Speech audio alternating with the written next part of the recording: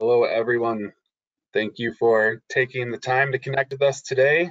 My name is Jared Hackbart. I'm the Director of Sales and Marketing at Brilliance Business Solutions. And with me today, I have Lori McDonald and our guest, Drew Douglas. I'm going to let them introduce themselves. Hello. So a little bit about me. I started Brilliance a little more than 20 years ago. I went to Purdue in computer electrical engineering, and through an internship, ended up at NASA Johnson Space Center, where I eventually worked as a flight controller for the space shuttle program. I ended up meeting my husband at NASA.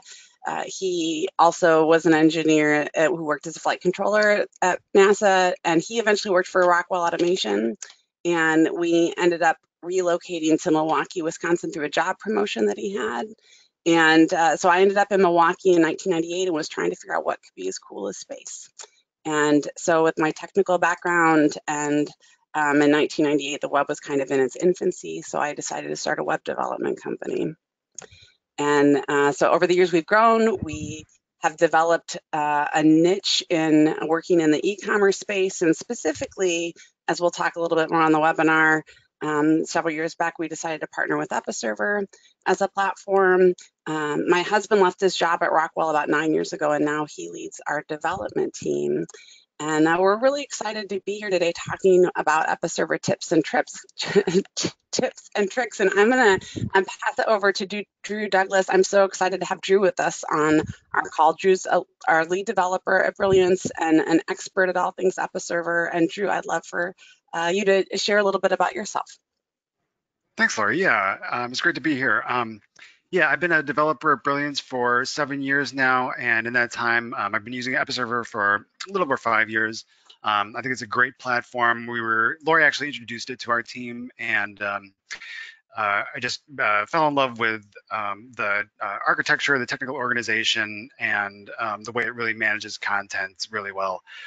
So yeah, I've been excited to work on it over the last 5 years. I've been excited to work on our core platform, which we use to launch Episerver sites really quickly. And so yeah, I'm excited to be talking about how to troubleshoot it today.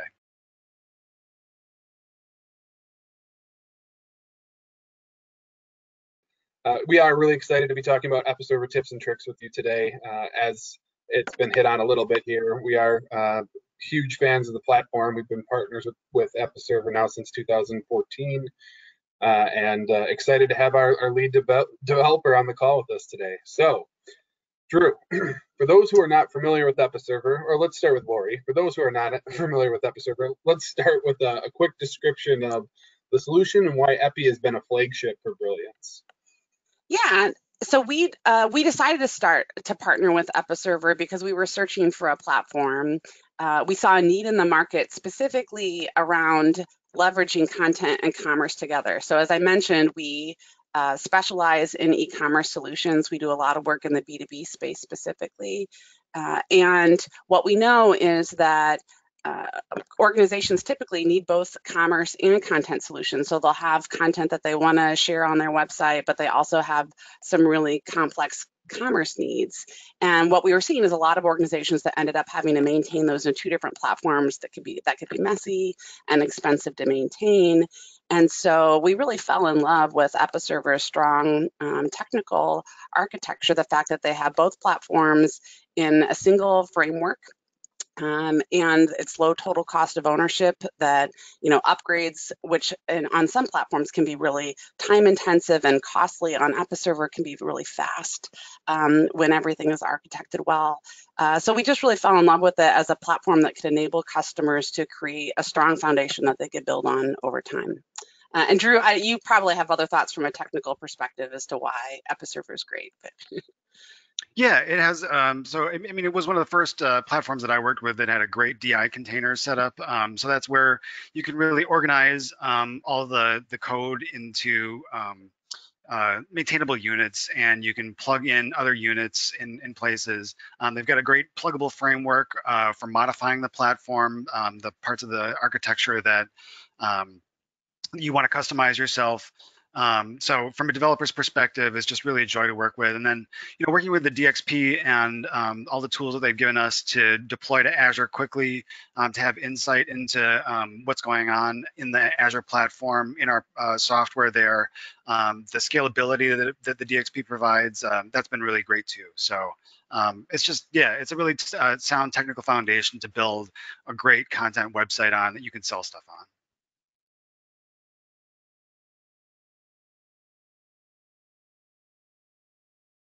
So, Drew, for non-developers, what are some ways people can troubleshoot issues that you might be having before you need to get a developer involved? Yeah, so when I think about people who aren't developers who are working on this side, I typically think about them participating in two parts. One is the content development, so editing images and text and things like that, and then the other one is testing, getting features ready for go live when you're sort of collaborating with a developer on that part. And so for content, troubleshooting content version and history. There's a lot of things you can do. You can schedule pages for future publishing, and that's a really great feature. But one of the things that it adds a little bit of complexity to what you're looking at. So one of my favorite tools is this versions gadget that you can add to your widgets on the editing screen, and that shows you the current content version that's published, that little target, and then it shows you sort of some dates of and who edited previous versions.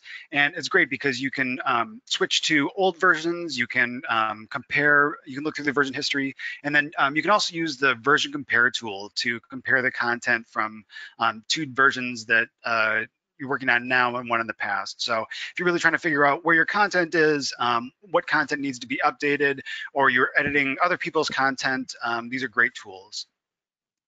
And then if you're working with developers, a lot of times what you're doing is working on evaluating styles, evaluating design, evaluating front-end JavaScript code.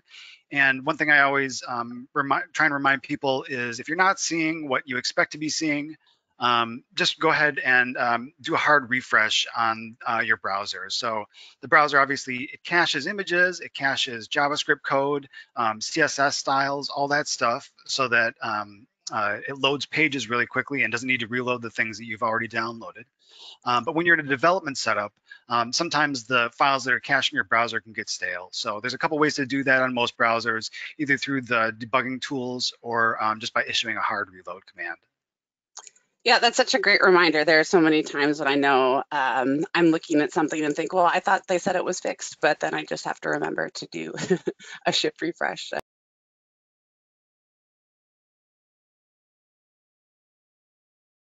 So I'm curious, Drew, do you have recommendations for how business users can troubleshoot external data or external systems as they interface to Epi?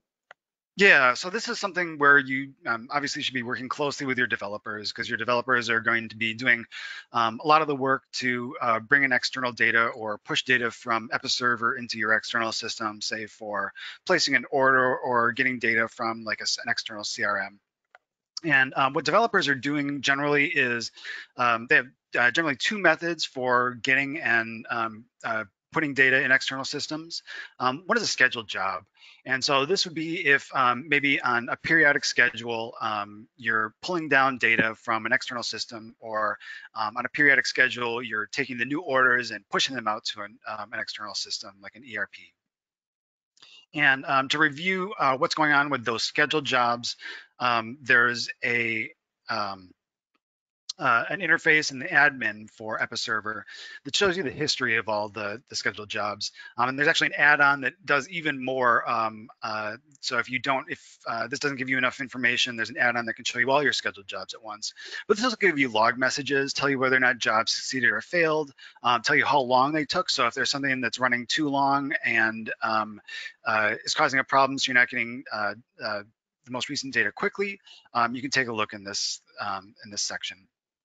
And then if jobs are just failing, there's a lot of times where that problem will either be a credential issue or a problem with the URL for the external system.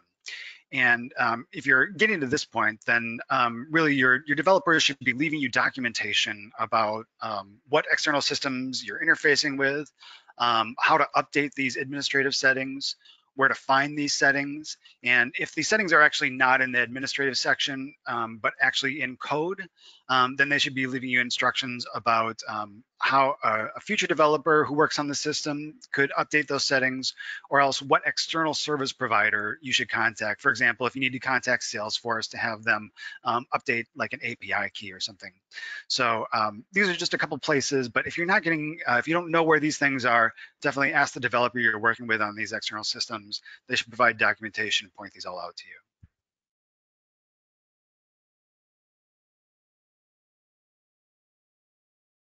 What can editors do to troubleshoot if the editor's unable to access or edit content? Yeah, so Epi comes with a great permission system that allows you really fine-grained control over who has access to what. So each user can be assigned to these roles, and if they're a member of a role, then they may have access to something, some content on the site. And so if you're an editor and you're trying to edit something, make sure you first belong to the right role to do that. And then secondly, if you have content that you want to access that you don't have access to, you can look in the administrative settings for the access settings for the content in your Episerver page tree, and that'll show you what roles have access to that content to read, create, or update that content. So again, if you have questions about this, it's something to ask your developer about, but Epi really does provide you a lot of fine-grained control over who has access to what.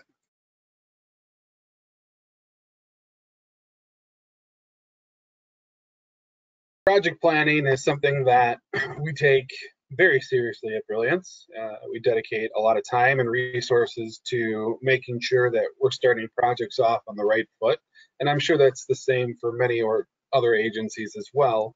For non-developers, Drew, that are involved in that process and working with the development team, what can they do to support the development team best during that step? Yeah, definitely. So your development team, you want to be working very closely with them. Just being using great communication skills. Sometimes developers need a little encouragement to come out of their shells, but they should be communicating with you about what your requirements for the system are, what your business requirements are, and then they should be working on those. And if you're working on testing what your developers are doing, obviously a big part of that is going to be doing bug reports. So for helping developers understand what issues you have, generally the 5 Ws are great for framing out the parts of a bug report. Developers really appreciate that detailed information of who is submitting the reports and what user are you trying to be when you're trying to do something on the site. Say you're being an anonymous user trying to check out, or you're trying to log in and update your contact information. What's the context? What's the motivation? Again, what are you trying to do when you experience this bug?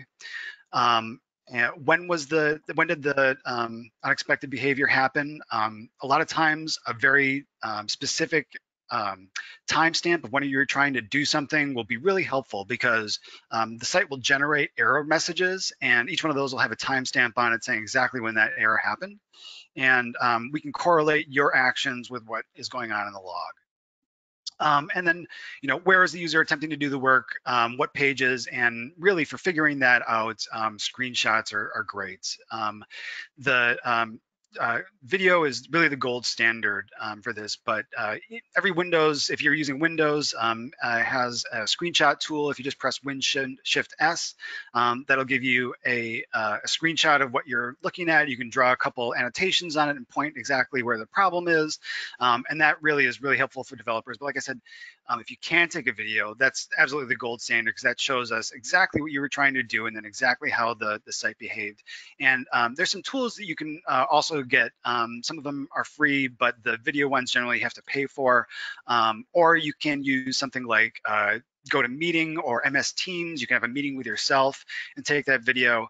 That's just really helpful for those real pernicious bugs where it's hard to describe what's going on. And certainly, that sounds like a lot of effort to put into a bug report. And you know, you just want to keep the lines of communication open with your developers, make sure that they understand what's going on, and giving them as much information as possible. Yeah, I think they're such great tips. It's so important to be able to reproduce an issue. And so the screenshots and videos make it so much easier to understand what's actually happening. And because maybe sometimes a user will describe something in a way that isn't a full representation of what's happening. And so it's great to remember to have screenshots and video as a part of it. Yeah, I need to do that myself too, just because, you know, you're working on a problem, even as a developer, you have your assumptions about what the system should do and how you think it should behave. And sometimes I don't even myself communicate clearly what my expectations were. And so having these screenshots really makes it crystal clear.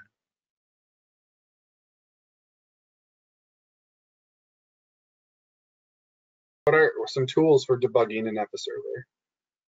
Yeah, so one of my favorite tools is the developer add-on. This is developed by an outside EpiDev, or a leading EpiDev. He doesn't work for Brilliance. He works for another company. His name is Valdis, and I can't pronounce his last name, but you can follow him at TechFellow on Twitter. But this is a great add-on, and it provides developers a lot of insight into what's happening in Episerver.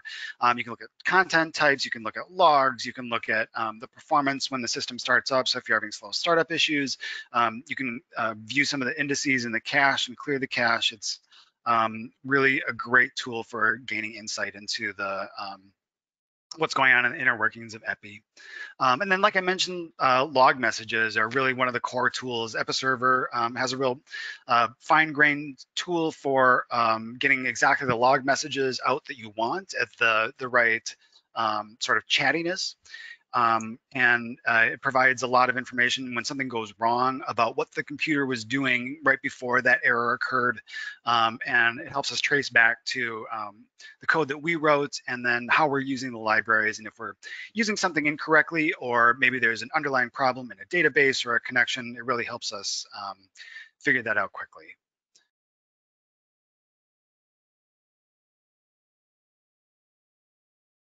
Drew, how would you recommend investigating site speed issues or like page load time in Episerver? Yeah, so those are some tools there are some performance things that are in the developer the developer add-on. One of my favorite tools, it's kind of an oldie but goodie, that's not an Episerver tool, is called Mini Profiler. I've used this on a couple sites. It was actually originally developed for a site called Stack Overflow, which is a programmer discussion and help site that's very popular. And this gives you a great interface for seeing exactly what's happening in every single call to a website. So you can see the total time it took to make this call and get all the data, all the information on the page back. And then you can instrument up your code. And if you're clever, there's some tricks you can do with the dependency injection system to really label all the service calls that get made in the course of loading a single page. And you can really drill into what the most expensive parts of that call are in time. So for site speed, this is really figuring out how long did it take to load the first byte of the page? What is going on the server to compute what it needs to show the user? And then there are some other great tools just that are available in browsers for figuring out the rest of the picture. So if you're having slow image load times, or your JavaScript performance is lagging, both Chrome and Firefox provide great debugging tools for digging into the timings of that client-side code and then what's going on over the network. Yeah, and I know there have been instances where we are collaborating with Episerver's DXP team to work, issues jointly with them as they're, ensuring that on their side things are set up the way they need to be for this site. Yeah, and just to mention, that you mentioned the DXP. The DXP has great performance evaluation tools through the Azure portal. So you need to sign up. You need to request access from Episerver to get there. And then if you're having performance issues and you really want to see what's going on, Episerver can turn on profiling for the Azure tools, and that'll show you sort of the exact same trace information that you're looking at here through Mini Profiler. But it'll capture that at the exact right time when the performance is slow. So it's a great tool to have too.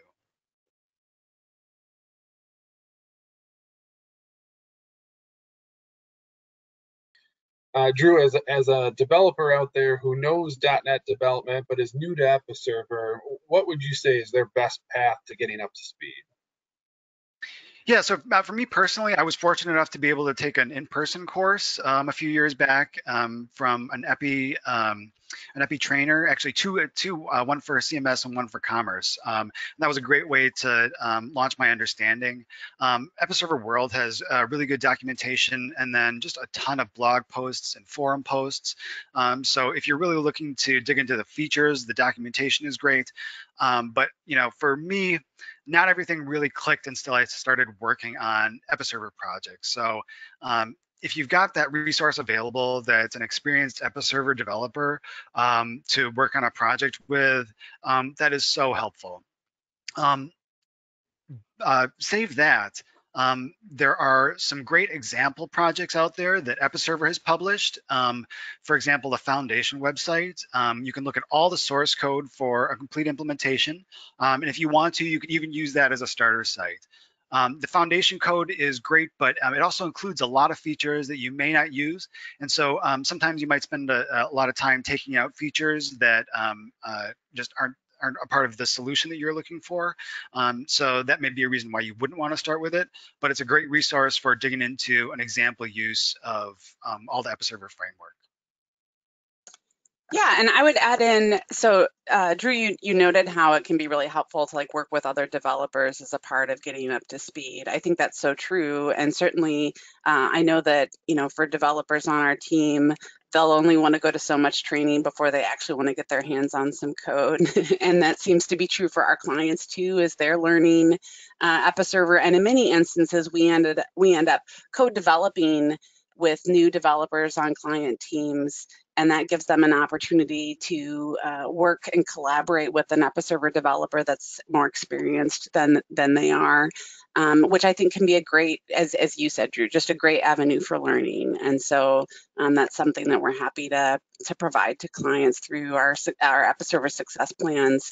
And Drew, you mentioned earlier that we have a framework that we developed for starting development on Episerver called Catalyst, and so versus Foundation, it's our path for starting Episerver development projects, and it's cleaner, doesn't have as much in it as Foundation, and makes it, I think, easier for developers to collaborate with us when they're newer to the platform. Yeah, that's one of my favorite parts is collaborating with other developers and helping new people find their way through Episerver. It's a really rewarding experience. Definitely. Yeah, and you had mentioned training, Lori. I know there's some free training out there right now through Episerver. Right. So Episerver right now through their Come Back Stronger offer, thanks for the reminder. Episerver through their Come Back Stronger offers is providing free training to their online courses that's available. So if you go to Episerver's website to Come Back Stronger, you can find access to that. Definitely take advantage of that.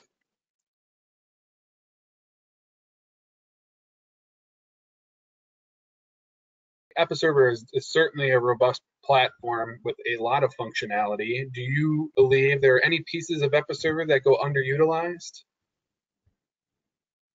Yeah, I'll start if that's okay.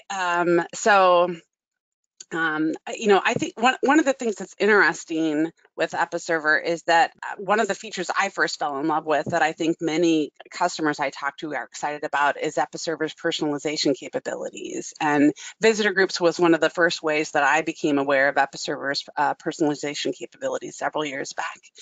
Now they have some much more sophisticated personalization tools, but on the whole, those personalization capabilities I find are, while often the reasons customers are excited about Episerver, customers are often slow to actually implement.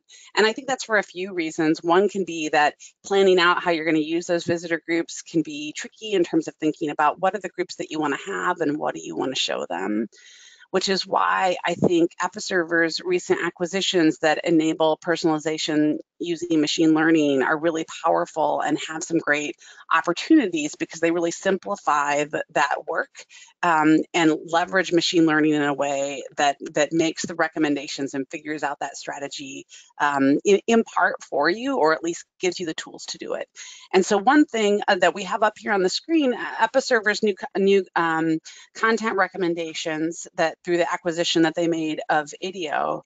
Now Episerver is offering free access to their content diagnostics tool, which is not the full version of IDEO and the content recommendations, but enables you to leverage machine learning to basically take a catalog and inventory of all the content on your site and make recommendations of what content opportunities exist for you and what content's getting the most views, and just really give you some great information that your team can be using to better strategize around how you're leveraging content on your site. And then if you have the full version, you can actually be making real-time content recommendations to users on your site for what content might interest them the most. So I think some really powerful tools that are there. Drew, what do you think? Yeah, I definitely love the AI personalization tools, and it definitely removes a lot of the work of doing visitor groups, although, understanding your segments, and it really allows you to understand your segments better. As a developer, one of the features that I love using most and I find isn't used as often as it could be is the edit attributes in the view side. So if editors are coming through, obviously, just editing text is pretty easy to do on the page in Episerver.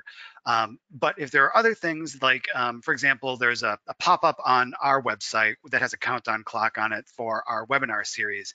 And you can actually create an editor tool that allows you to click on that clock and set the date and time that clock is scheduled to complete using pretty simple, straightforward editor tools from Episerver. So I would definitely recommend, if you're not making use of them, use the editor attributes and editor hints when you're designing pages for editors. It just makes their job so much easier. Definitely, and I appreciate that because it makes it so that we're less likely to make a mistake when we're editing things, and it enables greater control over the way everything looks. So those are great things to be using.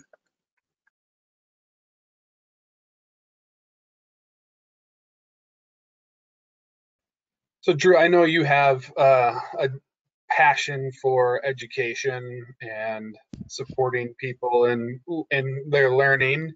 Do you have anything specifically you'd like to hit around working with developers? Yeah, I mean, like I said, developers oftentimes see the code that they're working on as their baby. Sometimes they can be just a little sensitive about the work that they're doing, and I always like to think that you can be very firm with developers, but you should be just a little bit gentle, just because they're working on stuff that's very personal to them, as is everyone in this space. Everyone is working on giving the customer the best experience and doing things in a timely manner. One of the things that if you're not getting the communication that you want to from your developer, I would just recommend asking them, or if they're explaining things and it's not really making sense to you, definitely go back and ask for a simpler explanation. One of the things that developers should be able to do is communicate complex technical ideas to you, the editor, in a simple and straightforward manner. And if they're not doing that, just go back and ask for a simpler explanation.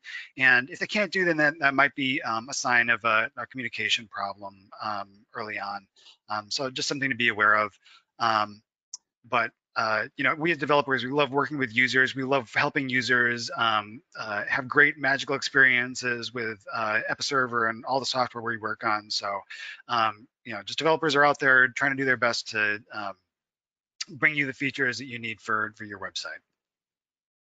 Yeah, I love that. I think it's such a great recommendation to remember. And, we think about creating great technical products, and a lot of it comes down to good communication too. Like a good being really knowledgeable in terms of programming is really important, and the technical understanding is important, but communication is so important in that as well. So those are great tips, Drew.